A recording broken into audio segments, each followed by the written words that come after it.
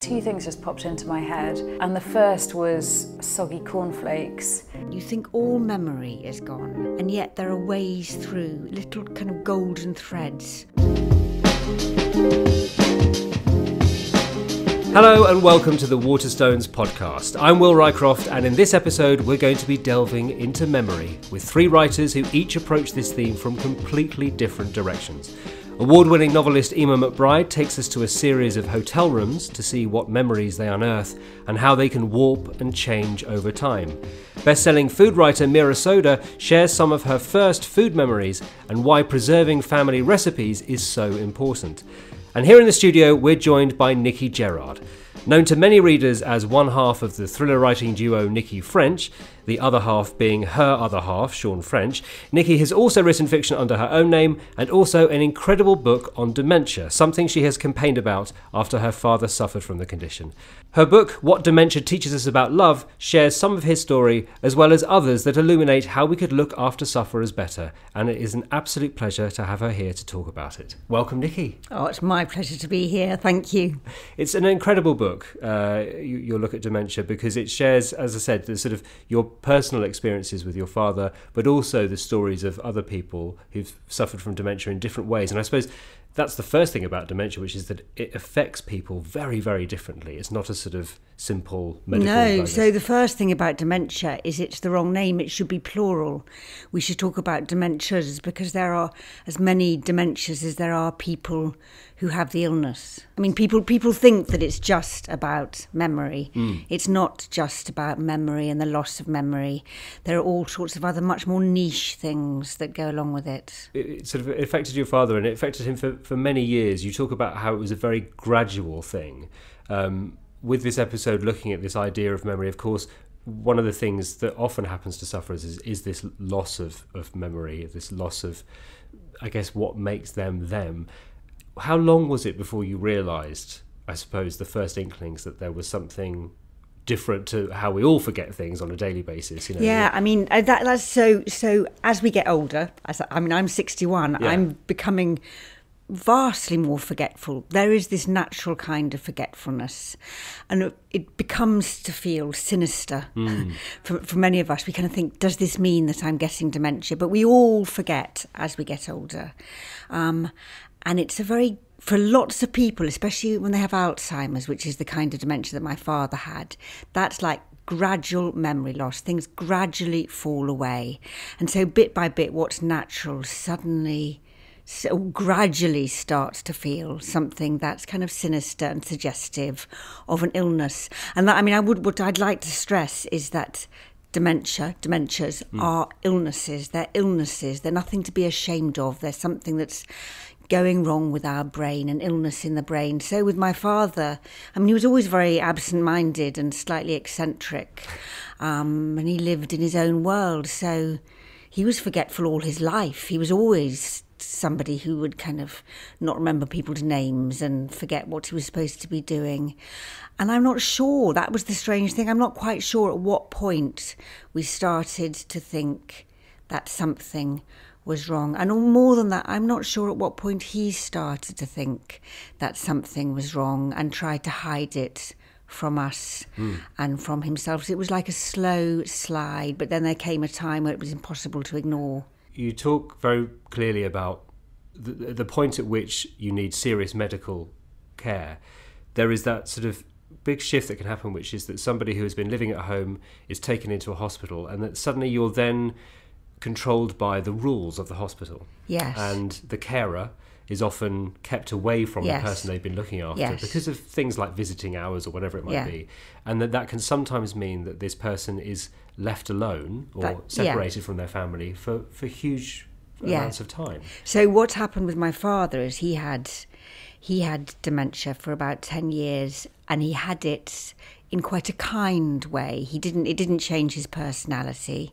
He just gradually lost his everyday capacity and his memory. But he went on, he was living at home, he was walking by the river, he was working in his garden, he was teasing his grandchildren, he was articulate and mobile and healthy and largely contented. He went into hospital and we were not allowed to see him outside of visiting hours, and then we were not allowed to see him at all because there was an outbreak of norovirus, and it meant that really we abandoned him for actually many days on end. We didn't see him at all, which now I look back on it and I cannot believe we were as obedient to those very cruel and unnecessary rules as we were.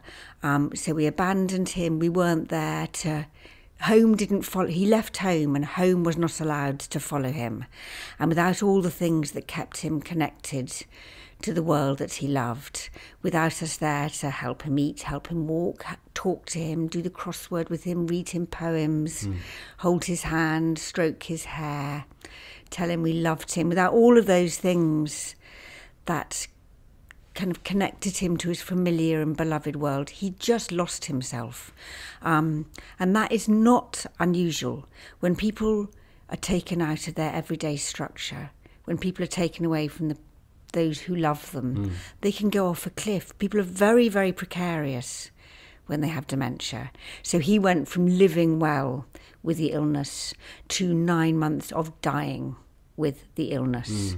It was just a very prolonged, slow motion and horrible dying of dementia. When somebody requires that kind of level of medical attention, it's not that we know how to reverse dementia or how to help people to reconnect with their memories, but it is simply that, as you say, with that family contact and that constant reassurance, which is both physical and mental and emotional, you're holding it at bay basically and allowing them to have a quality of life. Absolutely, that's absolutely right. And if you take that away, it's like the safety net disappears and they have a really precipitous decline, which is why that kind of care that you often talk about in the book is so important to keeping it's absolutely crucial. I mean, I guess the way I think about it is that word connectivity. I mean, we all have this kind of inner, being alive means having an inner self which you connect to the outer world. And that's the kind of flow between you and the world, the flow of the self and the world. And that's what makes it, that's one of the ways of defining what it is to be human, what it is to have a voice. And there are many ways of having a voice. I don't just mean the kind of speaking words. I mean, just the way in which you can connect with life, with other people, have reciprocal relationships. And that's what gets endangered in dementia. And bit by bit, you lose your capacity to be able to communicate yourself. I'm not sure you lose yourself ever, but you lose your sense of self and your ability to communicate it. And so with my father, when he went into hospital, he could still have that kind of living communication. And 5 weeks later, it was gone, or at least I say it was gone. And this brings us back to kind of memory. He came out of hospital after 5 weeks and he was, if you looked at him, not knowing him, he was gone. There was nothing left of him. He couldn't walk, he couldn't talk, he couldn't recognise people, he couldn't lift his head up from a pillow. He could smile a bit, heartbreakingly. He could do nothing. There was nothing left. And yet he was left. There was something of my father who was indelibly there. And there were heartbreaking and poignant moments when we could find ways to connect to that. And this is about memory. So there was one time which was kind of miraculous, really, where when I was there with my children and we were reading poems to him, he used to really love poetry and he knew lots of poems off by heart. And when we were little, he would read poetry to us. And I made him an anthology of all his favourite poems. And we stood round his bed and we recited I Must Go Down to the Seas Again by John Masefield, the lonely sea in the sky, and all I ask is a tall ship and the star to steer her by. And it's like a kind of incantation or a song, really. And my father, he could say nothing. He did not know his own name. And he joined in to that poem and he recited it, or some of it, with us, and got to the end. Of course, it's a poem about dying, actually, so it was doubly moving. And it was the most extraordinary moment of suddenly realising that you think somebody is gone, you think all memory is gone, and yet there are ways through into the self, like there are kind of little kind of golden threads of memory with which you can connect to another person. And people do it with music, people do it with words, people do it by dancing, people do it by food and eating, people do it kind of by going back to places that they love. And it's like that there are grooves in the self that memory has carved that remain when everything else has gone. And it's quite extraordinary about what it is, what it says about being human and being alive, and what kind of, how life has carved into you, if you like. So you're more than the sum of your parts. I mean, I'm not sure if it was comforting or terrifying, but it was something extraordinary. It's interesting you mentioned the poetry, because one of the things that comes across really clearly in your book is the connection between creative things and the brain, and how it is so stimulating for people who are able to remain creative and to do things like reciting poetry or painting or sort of doing things that engage whatever that creative part of the brain is. Keeping that stimulated seems to have a huge impact. It has it has the most extraordinary impact. I mean, I've seen time and again, I've been in kind of residential homes or in hospitals, and I've seen people who are sitting slumped in their chair, kind of unable to respond, and then some piece of music comes on that they love. I mean, it can't be any piece of music. I mean, you know, people always kind of playing Vera Lynn or you know, Kill Me Now. I just think it has to be specific to their lived life. But a piece of music will come on and it will seem like they come alive again. And it's true with people who love art. You put a paintbrush into their hand and they can paint again. Or they can look at pictures that they love and they can talk about them. Or I've been dancing. I've been to dance classes, and people who can no longer really talk can still dance. So they can talk with their body. Yeah. And you can and then you're equal as well. And that's really crucial. I mean, the book that I wrote, What Dementia teaches us about love. The title is very important because it's not saying what we can learn about dementia. It's saying, what can dementia teach us about us, you know. So it can be our teacher, really, and it teaches us a lot about the power of art, and it teaches us a lot about the kind of power of memory and how memory digs deep down into us. And it teaches us a lot about how we have to think about ourselves not just as autonomous, individual, independent, self-sufficient, healthy, vigorous individuals, but as kind of collaborative members of this kind of community of people who are kind of dependent and who have needs and who are frail. I mean, we're all frail, but we don't like to think that we're frail. And dementia has this way of just showing us quite how frail and precarious we are. Yeah. The other thing I'd say, which is a bit more kind of abstract in a way, but goes to the heart of the matter, which is, I think that when I started writing the book, I felt that dementia was, and this links up with what I was saying about how we treat people as objects, because I think I did that, and maybe still a bit do that. I mean, it's a work in progress. I thought that when people have dementia, people in the advanced stages of dementia, I thought of them as gone, as lost. So I did, in a way, think of them as objects. I thought that people with dementia lost their selves. And I don't think that anymore. I profoundly don't think that. I think that I've seen so many people and spoken to so many people and their carers who have taught me to understand that you don't lose yourself. What you lose is your sense of self. You lose your narrative self. You lose your sense of identity because you lose your memory. And memory is what gives us coherence and what enables us to tell our own story. You know, memory is the story maker. And we lose ourselves as a story in the life. But the self, that kind of mysterious self that I saw with my father when he was reciting a poem to us, or still had his sweet smile, and there was something still there. That self does indelibly remain. And I would, if I was religious, I'd call it soul, and I'm not religious, but I think I still have to call it soul because I can't have another word that is that means the same.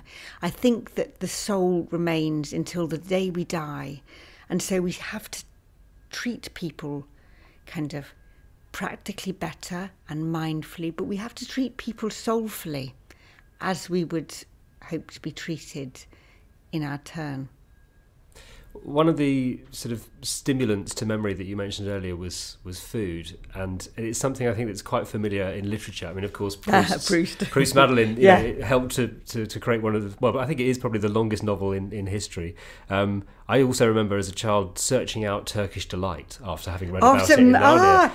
I mean, it was a profoundly disappointing experience when I finally found it and tasted it. But Turkish Delight and the orange marmalade, sticky marmalade roll. Yeah, exactly. So these that things, book, yeah. And everybody has these food things that will suddenly bring back a memory, often from childhood. Our next author has written about food in many publications like The Guardian and The Pool, and she first put family recipes into a book that was called Made in India. Since then, Meera Sodha has celebrated vegetarian cookery in Fresh India. She's gone further afield with East, which contained both vegan and vegetarian recipes, and I spoke to her to find out about her very first food memories and why writing recipes down became completely crucial in order to preserve generations of her family's love of cooking. Oh, you know what? Two things just popped into my head, and the first was soggy cornflakes in milk, and how much I really just didn't like. They just tasted salty and weird and floppy, and I really didn't like cornflakes growing up. And then there was another one that bounced up as well, and that was our Gujarati potato curry, and that was something that I really loved, the way the potatoes just absorbed this incredible, like, tomatoey, well, like rasam around it, this sort of juice, and I used to love, like, scooping up some of that potato and dipping it into yogurt. And I couldn't scoop properly when I was really young, you know, because there's a technique. You kind of tear off the bread and then you scoop. So I just dip the bread instead, like mash the potato and just like stab it a little bit. But that was one of my favourite things to eat. It's something that my mum used to cook. I mean, it punctuated weeks when I was growing up. I mean, she would cook it weekly. It's a really famous dish. The other thing that we would eat regularly was the same chapatis dipped in mango. It was like pureed mango, and that was so lovely. You had this like hot chapati, and they were always hot, freshly made, like sometimes too hot to put your fingers on, and just like in this cool and gorgeous mango. It was called Russ. That was sort of pureed mango, and it was straight out the fridge, and that was really, really nice. Yeah. And did your mum encourage you to cook? You know what? She didn't encourage me to cook. I mean, we would do things together. Like she would, you know, as an activity, I was rolling wonky chapatis from the moment that I could look over the kitchen table, but. She would tell me to go upstairs and do my homework, and that she would do the cooking, because she didn't want the same life that she had as a housewife for me. She wanted me to study, you know, get good grades, and then hopefully become a doctor or an engineer or a lawyer, something that probably wasn't a food writer. So I came to cooking quite late on in life, actually, when I left home. And went to university and realised quite how much I missed my mother's cooking. So I rang her up and said, can you send me some recipes? And she said, darling, I've never written any of this down. If you want to learn how to cook, you have to come home and watch me. And that's how I learned how to cook and how your grandmother learned how to cook. And I sort of panicked when she said that, because I realised that these recipes that were potentially hundreds of years old, if not older, had just been passed down orally, and you know, through one woman in the family passing it down to another, and that potentially that could stop with me unless I went home and started to record these recipes. So I used to take the train home from London, where I was studying, back home in Lincolnshire, and would just time everything, like level the teaspoons, And she said, "What are you doing? If you taste your ingredients when they're raw, when they hit the pan, and when you finish cooking, you'll understand how they behave, and then you'll be able to cook anything you want," which is still like the best advice that she's ever given me. And I felt like I took flight from there. It's hard to tell what my daughter will want to eat when she grows older. But I know I'd like her to learn in the same way that I have. I'm sure the nice thing about the family recipes is that they are available in a book, and they will be when she grows older and starts to cook herself. But I'd love to be able to cook with her in the kitchen, and we do that. She's only 2 years old, but she makes ice lollies and cakes and chapatis as well. She rolls and throws into a pan from a huge distance, so she's not too close to the hob. I am my mother's daughter and quite fearful of her being in any way hurt. And how does she feel about cornflakes? Cornflakes? I haven't introduced her to cornflakes. I wouldn't wish that upon her.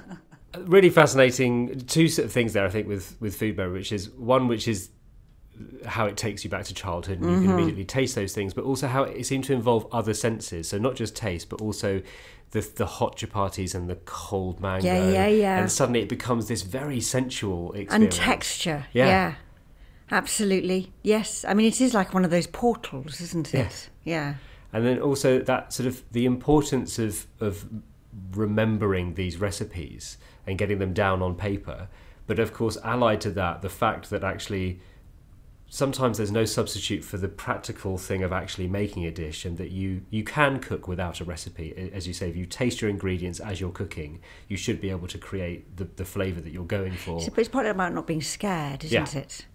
And that so Sean, who I write with, yes, he never cooked when he was growing up, and now he's a slavish recipe follower. So he, which I think is quite familiar with lots of men of a certain generation who like to cook, but you have to follow it absolutely exactly, that recipe. Yeah. Because he can't improvise. He can't he just has to every speck has to be in. And whereas if like her daughter, you grow up cooking, she'll just be able to do it all, and she'll feel at home in it. And there is something as well, I think, this is to do with memory. We're increasingly becoming a society that is used to looking things up, because we have a phone, for example, that allows us to look up the recipe for anything, should we want to, online. And so that instead of using our brains to answer a question, we always just go straight to Google. So instead of like, how old is so and so? Yeah, so you're slightly out of touch, aren't you? With your instincts of it. I just sort of wonder whether that's ever going to have an actual effect on how our brains work and retain memory. Well, maybe it is already. I think there is an argument that already the kind of internet has changed the way we think. How our memory. I mean, I don't know. How we retain information. Because we have no need to at the moment, because we can always just ask. No. So, yeah, it's weird. Because I have a thing, we were talking earlier about that poetry coming back to your father, almost instinctively. And I used to be an actor, and I think I used to have to learn lines all the time. And what's weird to me now is what I can still remember and what I've forgotten. What do you remember? So what's weird is that I can still remember the audition speeches that I had to learn for my drama school auditions, because it was so important. What were they? Oh, I did Richard II, which was quite unusual about at the time. About the crown? Yeah, sort of one of his speeches in prison. And I can still remember every single word of that speech, whereas the lines that I learnt and performed for 4.5 years in Warhorse, I forgot those lines when I had been out of that show for about 3 weeks. Okay. Because I had to go back in to be emergency cover. So I sat in the green room and I said, could you go and get me a script just in case I had to go on? And they said, but you know the words because you've been doing it. And I was like, they've gone. Because my brain didn't need them anymore. And so it just got rid of them. So it's very weird. Well, it is weird. I remember a speech I gave in a public speaking competition when I was about 11, and it started off, every year hundreds of thousands of lemmings pour themselves over the cliffs in a mass migration to death. Do you want to die? It's a very bad speech, and it's not a true fact anyway. But now, and I try and learn poems off by heart. Once every couple of weeks I learn a new poem. And I can learn it quite quickly, but it just knocks out the one that I'd learned before. So I've only got one poem at any one time sitting in my head. Just limited memory space. Limited memory space. Yeah. Really interesting. Well, because what's important with memory is, memory is an artificial thing. It's like a process. It's not a thing. It's a process. So we're always just remembering what we remember. So there's never a pure memory we have. It's like a kind of repetitive thing that we kind of acquire and then reacquire. So it's always an artificial thing. And what's equally important about memory is not just forgetting can be a terrible thing, but remembering too much is a curse. There are people who have terribly good memories and it's like a blight in their life. They remember because memory is very hurtful as well. Do you know, you have actually provided the perfect segue for our next author, because we've spoken... I'm so glad. Well, no, because we've spoken about the heartbreak of losing memory, but our next author is actually going to allow us to talk about how remembering too much can be, as you say, it can be a curse, something that you can't let go of. Our next author, she has used fiction to explore the theme of memory, and after the success of A Girl is a Half-Formed Thing and The Lesser Bohemians, Eimear McBride has returned with a novel called Strange Hotel, in which her female narrator is assailed by memories as she stays in a series of European hotel rooms. She spoke to me about being tormented by memories and the opportunities that fiction offers when writing about this very slippery idea. Yeah, I think when I started initially, it seemed like one hotel room and how much can one remember in one hotel room. But of course, as I went on, I was reminded of the many hotel rooms that I have stayed in my life, and the way that different rooms in different cities can open up different vistas in memory. And so I pursued it. I think, she's pretty strongly against memory and is very resistant to it, and it follows her around and it torments her. But memory is not a comfortable place for her, and even memories of things that once brought her happiness are no longer bringing her happiness now. Now they're a form of torment. Yeah, I suppose it's the idea of two different types of memory, that we have the kind of passive memory, which is how we tend to think of memory as something that it's over, it's relatively benign, it's something we can indulge in nostalgically, and it's useful, but it is over, and it can't affect us anymore. And then of course the other type of memory is the active memory, is the way that the memory never is passive and over, the way it continues on inside you, the way it changes over the years, the way you remember certain things in one way and 10 years later suddenly they take on a whole different aspect, and what was once comforting can suddenly become malevolent. And certainly for the character in this book, memory is something that's very antagonistic for her. And although she remembers being with this man as a good time in her life, it was love, she says a couple of times. The absence of him and what memory means in that absence has become very, very difficult for her, and something that she's not very keen to indulge in, and actively, closes down when memory, she can feel it start to build up inside her. It gets triggered by something small, the way the light falls on something, or the way somebody turns in the bed next to her. And she can feel it assemble itself like an army inside her, that it's about to start making its approach. And she has various strategies that she uses to kind of close it off before it gets too far. And then sometimes it just overcomes anyway. One of the strategies that you use in the novel is language. Sort of ever the stylist, you use sort of quite complicated sentences in order to, I suppose, to keep those memories at bay, or to keep the emotions at bay. Is that right? Yeah, I think the purpose of the language in the book, which is very different to my previous two novels, which is very formal and sometimes really overly formal, is about that, about keeping a sort of polite distance from her own memory and using language as a, I remember years ago a teacher saying to me that the more words you use in a sentence, the politer you are. And And I suppose, and that's how you express your politeness to others, by thanking them very much as opposed to thanks, and etc., etc. And I suppose I wanted to play with that, with the notion of language not being a form of communication, but a form of disruption of communication, even inside the person herself. I suppose I'm interested in how people interact with each other and how that changes over time, and how memory becomes changed by those interactions, how we become changed then by the memories and how the memories change. And there's a section in the novel where she returns to a memory and then imagines a different outcome of that memory, which in turn affects her in the present. And I suppose that does interest me, how people interact, and I suppose the male-female dynamic holds a certain fascination for me. So I suppose, that's why that recurs.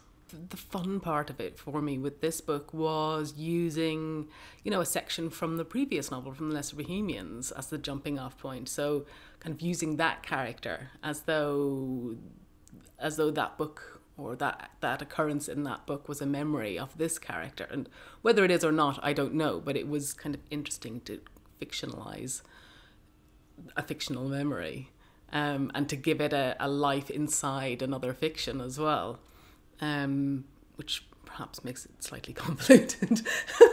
But to kind of create one character and then imagine another outcome for her in a completely different book, and then have her imagine another outcome for herself from that first book was kind of a game. It was kind of a fun game to play. Time now to hear from our booksellers with their recommendations inspired by the theme of memory. Hi, I'm Martha from Sheffield, and the book I'd like to recommend on memory is Wendy Mitchell's groundbreaking book, Somebody I Used to Know. The first memoir about dementia by someone living with dementia. It's moving, it's uplifting, it's surprising, and it's absolutely essential reading. Hi, I'm Nick Walden, a bookseller at Waterstones Piccadilly, and my book on the theme of memory is The Sense of an Ending. It's about a man in late middle age who gets a letter that takes him back to the days of his youth, and he explores in memory his great times at school and what happened to the people he knew then and what became of them all. It's beautiful. It's the kind of book you need to read twice. Hi, I'm Katrina from Glasgow, and my recommendation on the topic of memory is Playthings by Alex Phoebe. It's a fictionalised imagining of the case of Judge Daniel Schreiber, who was of interest to both Freud and Lacan. Here, Phoebe meticulously presents a first-person account of the confusion, frustration and despair of living with a mind out of control, gaps in memory, unreliable recall and perception, and a feeling of the unreal lead to intense paranoia,